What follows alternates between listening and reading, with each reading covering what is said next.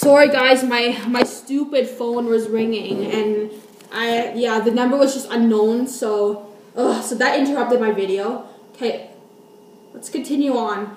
Okay, so so I understand as a parent it's hard to let go of your child because you've raised them ever since they were babies, ever since you've known them ever since they were conceived. But however, it's time to learn how to let go of your child. It's because they need to start making their own decisions in life. They need to start experiencing what it's like to be an adult. But if you're very supportive of your child moving out, it's very, very, very important to prepare them for that. Teach them the skills that they need, such as managing finances, grocery shopping, independent living skills, and so on.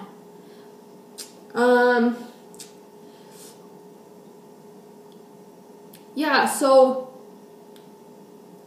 learn to teach your child that they can't expect for you to help them all the time. They gotta learn how to problem solve, especially when they go to college or university, you know?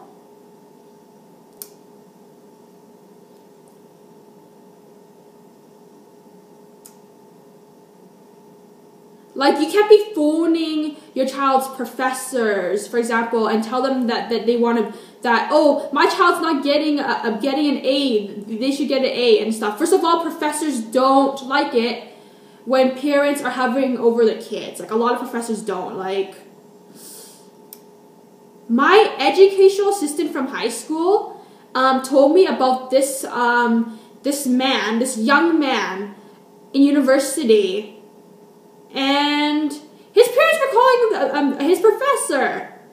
And and the professor was shocked. And I'm like, you know, honestly, parents need to lay back a little and stop hovering over their kids.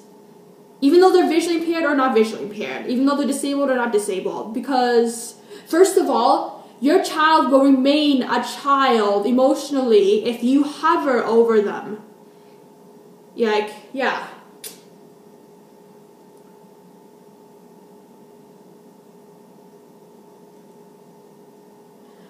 So realize that your child will not be able to rely on you for transportation. They have to have really good orientation and mobility skills, and they have to know how to at least use the public transit to get around. Because if they're moving out, you're not going to be there for them all the time. You're not going to be there for them 24/7. You're a busy parent. You have other things to do.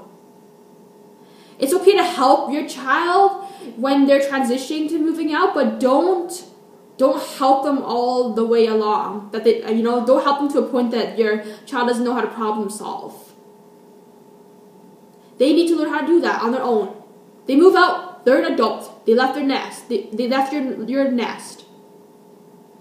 Teach your child how to manage money in a smart way. Like, encourage your child not to borrow so much money, or else they'll be going into debt after they finish university. Like, don't tell them not to borrow so much from student loans. Because what if they graduate? They're like $100,000 in debt and they can't pay it off. Then they have to go back and live with you because they have to pay off the debt.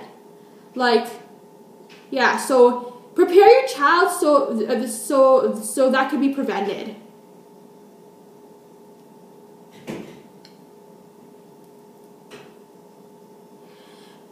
So once your child has a place in mind that they want to move into, inspect the place with them.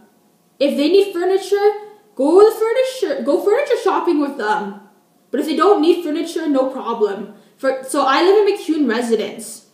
When I first moved in, there was already furniture in place, so I didn't have to worry about that. I didn't have to worry about buying furniture. When I went on a residence tour with this young man named Jeff, he was really tall, about like over 6 feet. He was a big guy too. So he showed me one of the suites. He showed me a bachelor suite and he showed me a 2-bedroom apartment suite. And there was already furniture in place. And I was like, oh my God, this is so nice. It's like an apartment. Okay, so I'm gonna get going now, okay?